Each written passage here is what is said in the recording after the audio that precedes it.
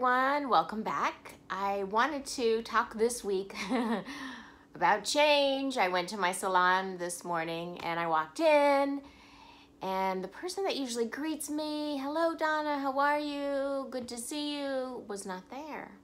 And she moved away and I was so upset when I found out. It was like losing a friend, and you would think, well, you know, it's just someone that you see at the salon every so often. Why would it be such a big deal? But for me it was, because in some ways she was the spirit of the whole place.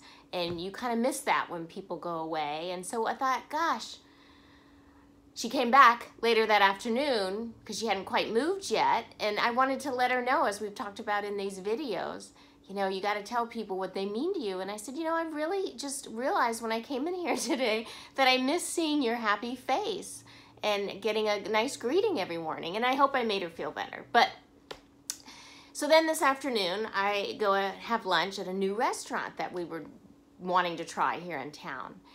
And we were kind of sad that the old one left. You know, we felt really bad, lamenting about the owners and this and that and the other. There was just too much competition for that type of food that they served.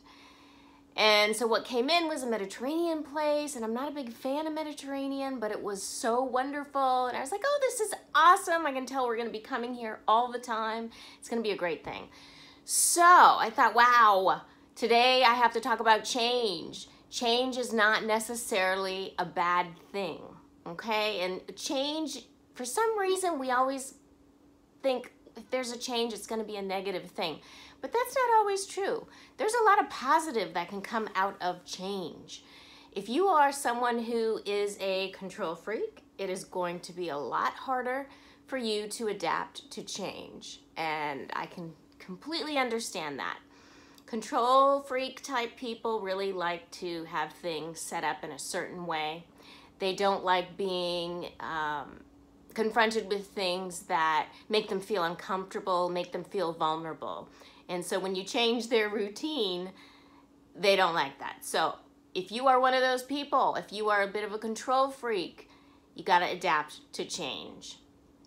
Now, I know people who are the complete opposite. They embrace change, they love change, they're excited about change.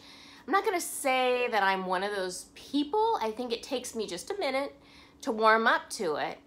But I do embrace change, and I think we should all start to really learn to embrace change. Change is not necessarily a bad thing. This restaurant that I was so sad had left got replaced by something even better. Something that we didn't have in the neighborhood. We don't have any other Mediterranean restaurants, so it was just such a great thing. And the friend leaving the salon, well, I don't know. I'm going to miss her for sure, but she's going on to Texas and she's going to do, she's going to be an esthetician. So she's going to start a whole new career and a whole new life. And I'm sure it'll be a great positive change for her. But for me, I don't know. Maybe someone will come in who makes me just as happy to walk in there. Maybe someone will come in and be as good to me as she was. Maybe we'll have a change in prices. Maybe we'll have more opportunities for other services, who knows? So you just got to be a little more open-minded and embrace change. Don't be such a fuddy-duddy. I think the worst thing you can do is not be flexible to change. And I'm not saying you have to live a spontaneous life. You don't have to be a spontaneous person, but you do have to embrace change. All right, I'll talk about it. I wasn't going to talk about my mom because, I don't know, this could be a personal thing, but I know she's been sharing this with people, so I'm just going to say it. So she's been getting older, and we were wanting to find out, okay, what are we going to do for her as far as retirement goes? I don't think it's good for her to be living alone.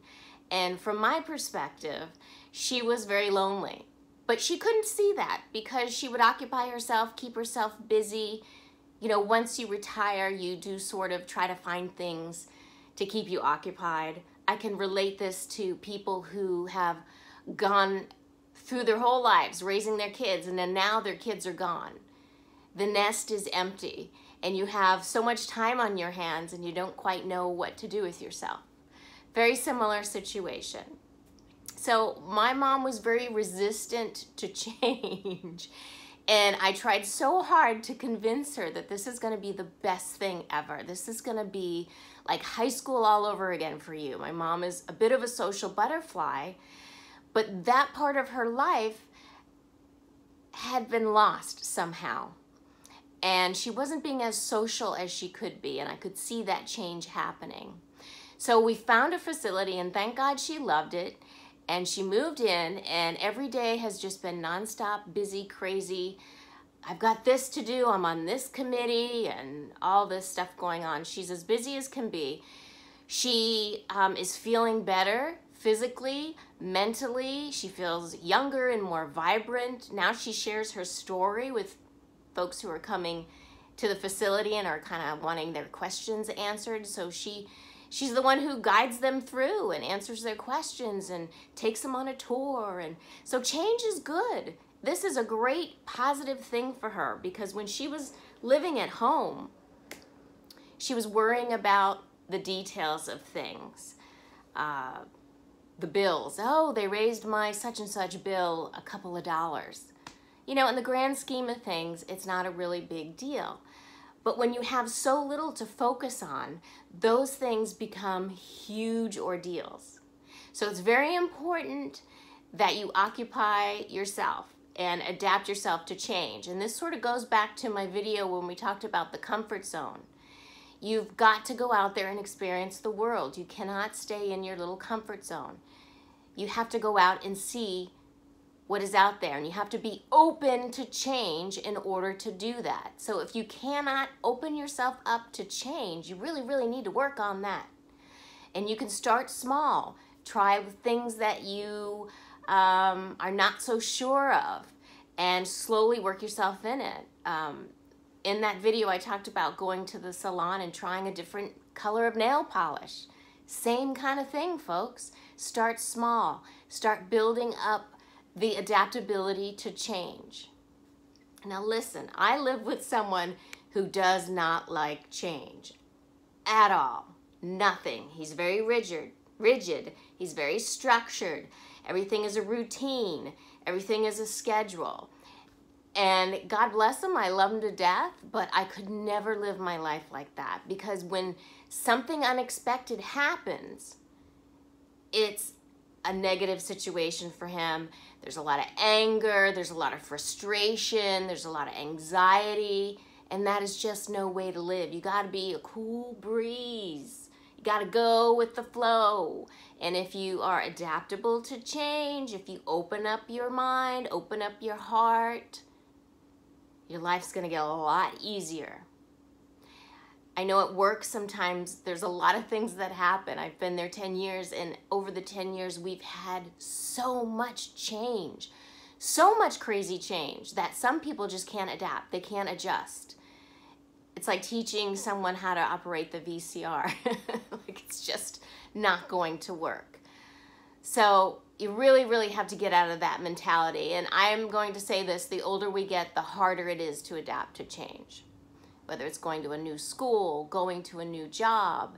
If there's something out there that you want to do, but you're holding yourself back because you don't want to go through the changes involved, you're giving yourself a great disservice.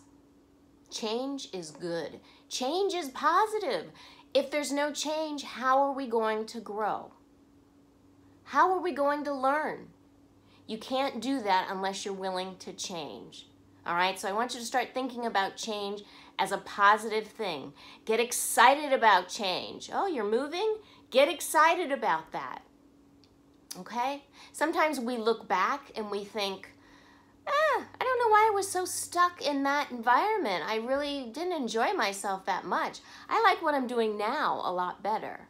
You know, you can look back with fondness on things and then realize it wasn't as fabulous as I really thought it was going to be.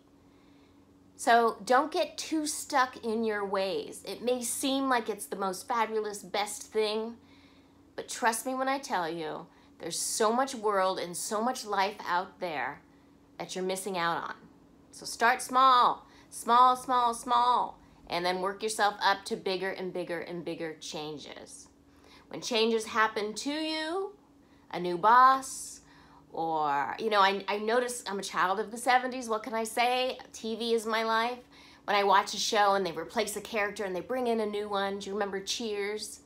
You know, when they brought in Rebecca, everyone was like, oh. And she ended up being just as good as the original Diane. Like, you gotta open your mind to that. You gotta embrace that, you know? It doesn't mean it's gonna be horrible. It doesn't mean it's gonna be bad. Think positive, stay positive, and your life will change. Look, I'm wearing orange today. I don't normally wear orange. This is the only orange shirt I have. But I thought, you know what? I wear a lot of neutral colors in my videos. I'm gonna change it up today. I'm gonna wear orange. So change. Inspire yourself by accepting and embracing change. Thanks for watching. Please subscribe. There's a little button. Where's that button? It is right here, I think. On your screen. Press that to subscribe. Share with friends and do all that great stuff. We'll see you later. Have a great week. Bye.